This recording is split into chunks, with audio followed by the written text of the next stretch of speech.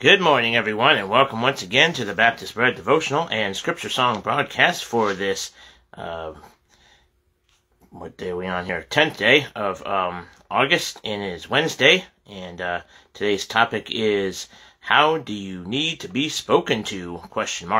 So we'll get started on that here in a few minutes, but before I get started on that, I'd like to greet you as always in the name of our Lord and Savior Jesus Christ, who is the Lamb of God, which taketh away the sin of the world, and hope and pray that He's your Lord and Savior today. Amen. So praise the Lord, and we're going to start with today's scripture song. And I was in the wrong month, so let me get to August and the 8th here, and we'll sing along here with Brother Dean and Sister Patty. And this is the 10th. So, alright, so the 10th is Proverbs 27:1. Here we go. Second. There we go. Proverbs 27:1. Boast not thyself of tomorrow, for thou knowest not what a day may bring forth. Amen. Boast not thyself of tomorrow, for thou knowest not what a day may bring forth. Boast not thyself of tomorrow, for knowest not what a day may bring forth. Boast not thyself of tomorrow, thou knowest not what a day may bring forth. Boast not thyself of tomorrow, thou knowest not what a day may bring forth.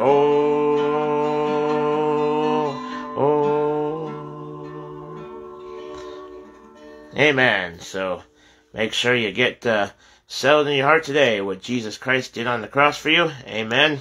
And He will save your soul. So praise the Lord. Alright, we'll put that aside and do that again towards the end of the broadcast, but now it's time to get into today's topic for Wednesday, August 10th, and I put that today was the 9th, but I'll have to correct that at the end of the broadcast, so apologize about putting the wrong date up there, but today is the 10th, and today's topic is titled, How Do You Need to Be Spoken To? And the passage is from 1 Corinthians 3:1. It says, And I, brethren, could not speak unto you as unto spiritual, but as unto carnal, even as unto babes in Christ. 1 Corinthians 3:1. And so today's author is J.O., and that would be the initials for, let's see here, J.O., that would be John O'Malley, and he's a missionary director from Kings Mountain, North Carolina. So let me read you what he wrote here on this topic of how do you need to be spoken to? Alright, so he says here, I am tickled when I watch adults talk with babies, powerful men of ministry and merchandise get on their hands and knees. Hold on a second, I can't get these glasses on. Alright, let me make sure I'm reading this right. Alright, so again, let me read this over. So it says, I am tickled when I watch adults talk with babies. Powerful men of ministry and merchandise get on their hands and knees, sit on the floor, and say the silliest sounds to little children. Oh, so he's talking about actual babies.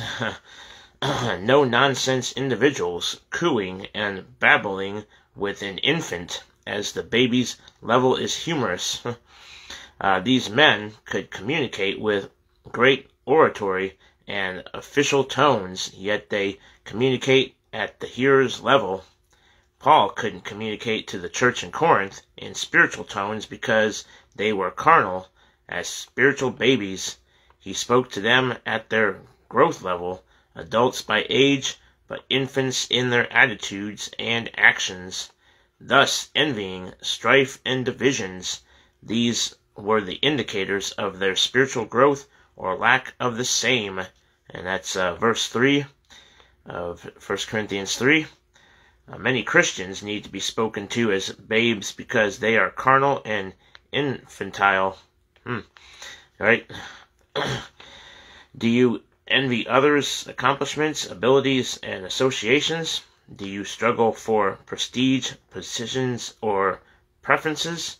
Do your words, works, and walk unite or divide people and their allegiances and associations? One really doesn't have to work at being carnal. It seems to come naturally, right? Sure does. Ouch. Friend, we have been endued with the supernatural. Thus, we can become mature, not babes. Let me speak baby talk for a moment. And he writes, grow up, in big bold letters. Yeah, ouch. We all need to grow up in some way. Do you lean toward carnal behavior? Grow up, he says. We have enough believers and babes in our churches today.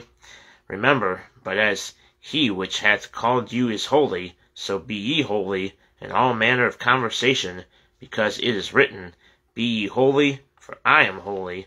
1 Peter 1, 15 through 16. So we can all take heed to this, that we need to grow up in certain aspects, and we're always growing and learning from God's Word, and amen. So let's take heed to this as not to be carnal, and to be more spiritual, and be more Christ-like. Amen. So let's grow up, grow up, grow up. Yikes. Alright, so that's was a little convicting there, challenging, so amen. Alright, that's the end of that, and alrighty, so that's the Baptist bread, and now I'll get into the topic for the Boots on the Ground devotional, and this is Boots on the Ground, Daily Devotions for the Christian Soldier by Randy Wells, and the topic for today, for August 10th, is titled Declaration of Independence, and this takes place on August 10, 1776, and the passage is John 8:36. It says, if the Son therefore shall make you free, ye shall be free indeed. Amen. And Jesus makes us free, so we're free indeed through the precious blood of Jesus. Amen. So praise God for that. Alright, so let's get into this topic, Declaration of Independence. And he writes here, the beginning of the Revolutionary War was many things to many people. For British soldiers serving in America, it was a local uprising of British citizens living in Massachusetts. For the colonists, it was a struggle against unfair taxation. For King George III, it was a full-fledged colonial rebellion against the English crown. In 1776, political activist Thomas Paine clarified the exact nature of the Revolutionary War's meaning in his pamphlet entitled Common Sense. Paine argued that as long as the colonies were tied to England, no colonist could ever truly feel safe. Paine's Common Sense quickly reached the masses, as more than 500,000 copies sold in just a short time. By the spring of that same year, support for a Declaration of Independence had swept through the colonies. In June and early July, a document was drafted, ratified, and signed, declaring American independence from Great Britain. Amen. Praise the Lord for that day. While many of the Founding Fathers, as well as local militia, considered themselves emancipated from British rule upon signing the Declaration, the document did not reach the King in London until 10 August 1776. For the next 7 years, a war for independent sovereignty would rage along the eastern seaboard of the United States, culminating in American victory. Hearing news that Americans considered themselves free from British tyranny no doubt stunned the English government. However, there was nothing they could do to undo the Declaration of Independence. Similarly, Christ's atoning work on Calvary is the child of God's Declaration of Independence from the world, the flesh, and the devil. Nothing can take away from that transaction. Amen. Praise God. Sadly, some Christians still live tied to their former masters when the war for our eternal independence has already been fought and won. My challenge to you today is do not live in the bondage from which you have been saved, right? Amen. Live in the freedom that Christ has given to us, and ye shall know the truth, and the truth shall make you free. John 8:32.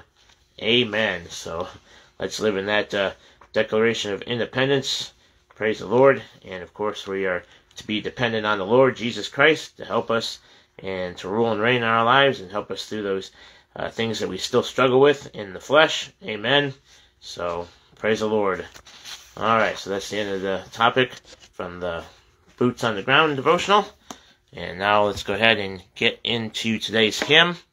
And I was trying to look for an instrumental, but they're all kind of a little slow. And so I'm just going to do this a cappella. Amen. All right, this is one of my favorite hymns here. And this is hymn 95 in the Psalms and Hymns and Spiritual Songs book. And it's titled, Great is Thy Faithfulness. And this is titled The Faithfulness of God, a Spiritual Song. And this is written by Thomas O. Chisholm, who lived from 1866 to 1960. And then William M. Runyon, not Dean Runyon, but Runyon, R-U-N-Y-A-N, 1870 to 1957. Alright, here we go. It's 3 stanzas here. Great is thy faithfulness, O God my Father. There is no shadow of turning with thee. Thou changest not, thy compassions, they fail not. As thou hast been, thou forever wilt be. Great is thy faithfulness, great is thy faithfulness. Morning by morning, new mercies I see. All I have needed, thy hand hath provided. Great is thy faithfulness, Lord, unto me. Summer and winter and springtime and harvest, sun, moon, and stars in their courses above, join with all nature in manifold witness to thy great faithfulness, mercy, and love. Great is thy faithfulness, great is thy faithfulness. Morning by morning, new mercies I see. All I have needed, thy hand hath provided. Great is thy faithfulness, Lord, unto me. Pardon for sin, and a peace that endureth, thy own dear presence to cheer and to guide, strength for today and bright hope for tomorrow, blessings all mine with 10,000 beside. Great is thy faithfulness, great is thy faithfulness. Morning by morning, new mercies I see. All I have needed, thy hand hath provided.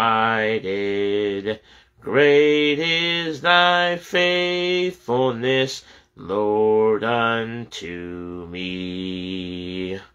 Amen. So praise the Lord. Sorry for those off tune there a little bit, but good hymn there. Amen. So that's great is thy faithfulness. And then let me read you the little excerpt down here at the bottom. It says, this hymn first appeared in compilation by William Runyon with the tune composed specifically for these words. Mr. Runyon noted this particular poem held such an appeal that I prayed most earnestly that my tune might carry its message in a worthy way. The subsequent history of its use indicates that God answers prayer. Amen. So praise the Lord for that. And that is the end of today's hymn. Let me give you the references really quick. We got stanza 1. We got Lamentation 3:23. James 1:17. And then Hebrews 1:8-12. Stanza 2, we have Genesis 8:22. And then Psalm 19:1-6. And then Psalm 148. Then stanza 3 is Romans 5:1. John 16:13. And Romans 15:13. And then the refrain, we have Lamentations 3:23 again. And then Lamentations 3:22-23. So, amen. Alright, so that is the hymn. And tomorrow's hymn will be titled, Faithful is He That Promises. Hymn 96. So, put that aside there. And we'll go ahead and sing some scripture songs and then wrap it up for today. Amen. So here we go. Alright. So yesterday and then today. So yesterday was the 9th. 1 Timothy 4:12. Let no man despise thy youth. Be thou an example of the believers in word, in conversation, in charity, in spirit, in faith, in purity. Let no man, no man, no man, let no man despise thy youth. Let no man, no man, no man, let no man despise thy youth. Let me thou an example of the believers, an example of the believers, in word, in conversation, in charity, in spirit, in faith, in purity. No man, no man, no man, let no man despise thy youth. Let no man, no man, no man, let no man despise thy youth. Now an example of the believers, an example of the believers, let no man, no man, no man despise thy youth. Alright, amen. So now we'll conclude with today's Proverbs 27:1. Boast not thyself of tomorrow, for thou knowest not what a day may bring forth. That's right. Boast not thyself of tomorrow, for thou knowest not what a day may bring forth. Boast not thyself of tomorrow, for thou knowest not what a day may bring forth. Boast not thyself of tomorrow, for thou knowest not what a day may bring forth. Boast not thyself of tomorrow, thou knowest not what a day may bring forth.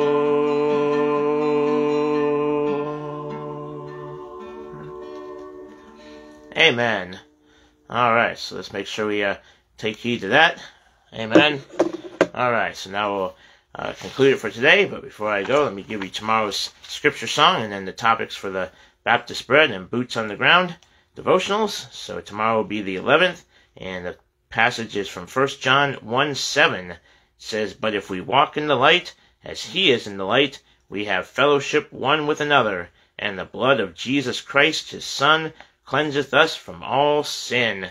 Amen. So that's tomorrow's scripture song. And then tomorrow's topic for the Baptist Bread is going to be titled, Pray or Nothing. And we got two passages here, John 15:5b, and then Luke 11:1b. So the second part of verse 5 of John 15, and then the second part of verse 1 of Luke 11. So, amen. And so let's do that. And now I'll get you the Baptist, or the Boots on the Ground one here. So tomorrow the 11th, and tomorrow's topic is titled, Work Until Jesus Comes. And this takes place on August 11, 1972. And the passage is from 1 Corinthians 15:58. Amen. So that's tomorrow's topic for the Boots on the Ground. And then tomorrow's hymn again will be, the hymn will be titled, Faithful is his promise, or he that promises. So faithful is he that promises. Hymn 96 in the Psalms and Hymns and Spiritual Songs book. Amen. And that's available on melodypublications.com. So check that out and order a copy of that if you'd like. And then we got the Scripture Songs book and CDs available on www.dailyscripturesongs.com. And that's Brother Dean and Sister Patty Runyon's website there. And they got their latest prayer letter up. And so pray for them and everything that's going on over there in Port Kaituma, Guyana. Amen. So that's that information. And then the Baptist Bread devotional book is available to order online at www.baptistbread.com or www.timgreenministries.org. And then finally, we got the Boots on the Ground devotional book, and this is available on the internet to order. So, amen. All right, well, that'll be it for today's broadcast. So, thanks for watching, and may the Lord richly bless you until next time. Bye-bye for now. Jesus saves. Amen.